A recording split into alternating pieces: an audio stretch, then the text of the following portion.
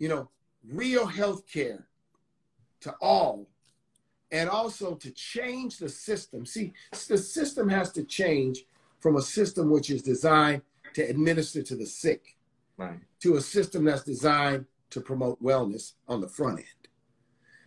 And it requires mindset changes, that the doctor is not simply someone I go to see because I'm sick. The doctor is someone, it starts with having insurance and having access and having a doctor. There's a lot of issues, but it starts, you know, and we have to you know, educate and then create access and create. We need more doctors. Look, number of black male doctors is going down in America. Number of African-American doctors is going down in America. We need doctors. We need nurses. We need nursing assistants. We need psychiatric aides. We need surgical technicians.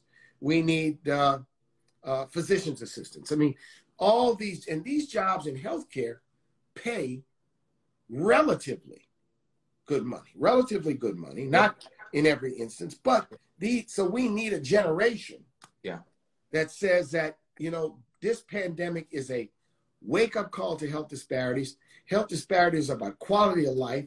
Health disparities are about our survival. And we can't say pandemic's over, rock, roll, get right back into the same old deal. Yeah. Right? We have to change. I shared with a member of Congress yesterday, member of the United States Senate, conversation I had. I said, look, you all are investing billions of dollars in the hospital system. Is that money going to be invested to create a hospital system that is tooled and retooled to help address health disparities, right? Yeah. This is not just about building or putting Humpty Dumpty back on the wall the same way Humpty Dumpty was, or Humpty and Mary. Here, Humpty and Mary Dumpty.